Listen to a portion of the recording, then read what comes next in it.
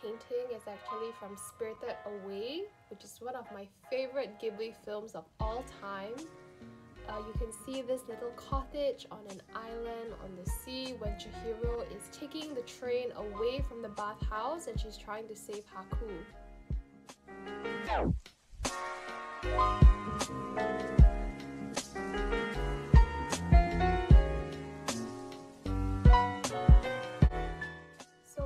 I use watercolors, I try my best to layer them properly. So I start off with big blocks of color like painting the ocean and the grass and the sky. Then I move on to smaller parts of the painting like the house and the clouds. And then once I'm finished laying down all of these big blocks of color, I can slowly move on to adding some details that will usually be in a slightly darker shade, which add a lot more dimension. As you can see here, just adding the little tufts of grass and soil.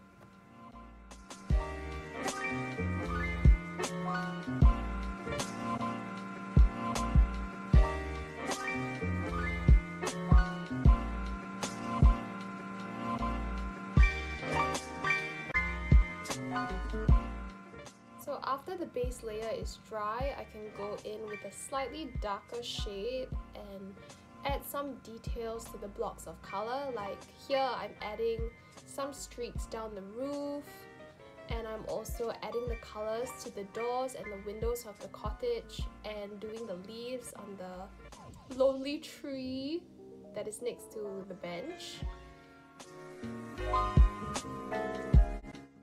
So right now I'm going in again by adding some darker details to the grass and to the tree. And I'm also going in with a very steady hand and using a slightly off black color to outline the cottage and really make it pop. I'm adding details to the windows and to the doors and also some tufts of grass surrounding the cottage.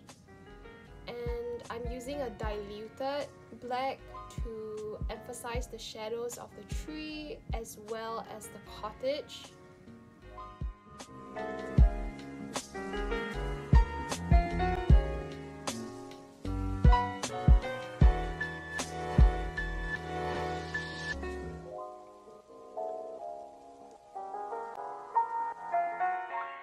So now I'm taking a very watery diluted grey and adding details to the clouds as well as some streaks across the water to make it look kind of like it's rippling around.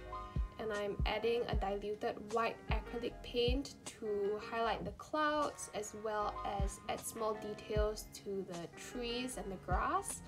And I also highlighted parts of the cottage that appeared lighter in the original photo and added some white streaks to the roof to make the lines look more prominent. And there's also a very quaint laundry line that was very small, so I added this detail in white so I could paint over it later with some other colors. And I'm adding white streaks as well to the water to get that effect. The most satisfying part is always peeling off the masking tape and getting those clean lines, but unfortunately the top and bottom tape just ripped off parts of the paper and the painting. It was so sad, but I just covered it up with washi tape and it was fine. So the next scene I chose is the secret garden from Howl's Moving Castle. Like Spirited Away, Howl's Moving Castle is one of my favorites. I love the characters. I think they really explore Sophie and Howl and their relationships and like their personal growth. And fun fact, I think Howl is so attractive even though he's just a drawing, but if you've watched the movie, I'm sure you'd agree as well.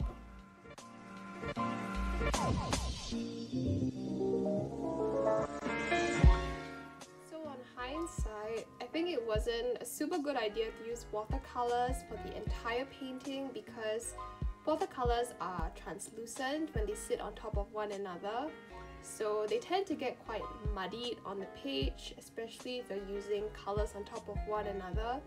So I decided to go in with some acrylic paint in pink and yellow just to make sure that the little flowers really pop on the grass so it matches the original photo a little bit better.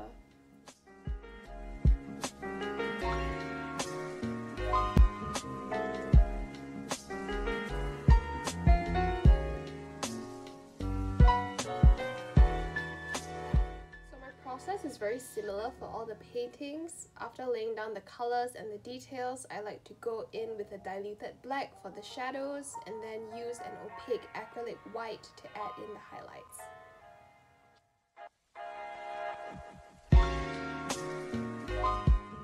Okay, now we're at my favorite part, peeling off the tape. Now I had a little bit less of an issue with this painting, but the bottom tape kind of let some green seep through, so wasn't super satisfying, but still a lot better than the first one. So the last scene I'm painting, I'm actually quite excited about. This is a scene from Pompoko, which is a slightly lesser known Ghibli film. I recently watched it on Netflix and it was so funny and charming, and it's basically about these raccoons that are trying to survive in a city, and in order to adapt to the human world, they learn how to shapeshift. And one of the things that they love to shapeshift with is actually their testicles. So they literally use their balls to create like carpets and creatures and demons, and it's just very entertaining and you should definitely watch it for yourself.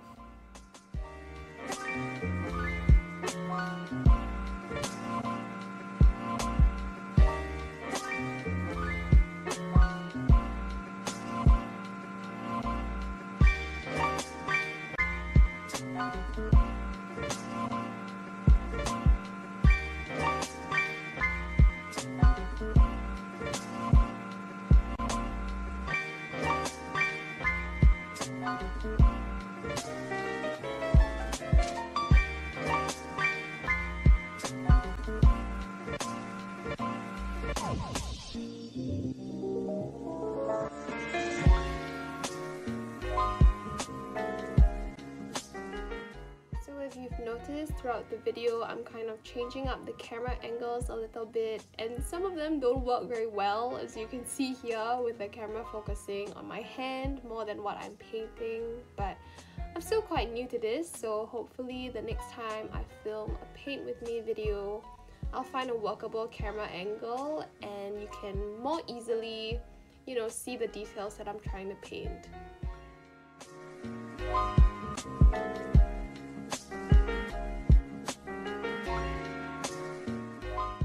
One of the things I really loved about this scene is that it is of the forest at sunset. So in the other scenes that I painted before, the clouds were mostly white with some lighter colors, but here, because the clouds are backlit, they are a little bit darker and more saturated. So I think the effect it creates is very interesting, and it really does make it look like sunset.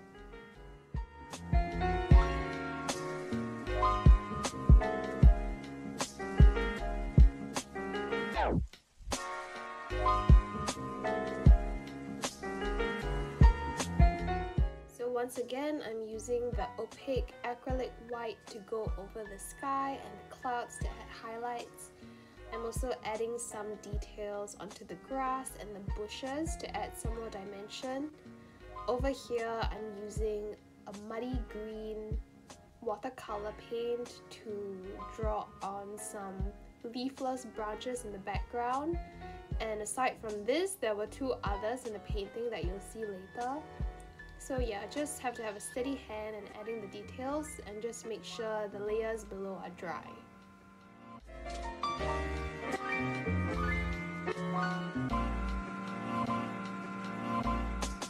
So after going in with the details, I decided to do one more layer of white acrylic, and there was a small speckle of paint that was being very stubborn.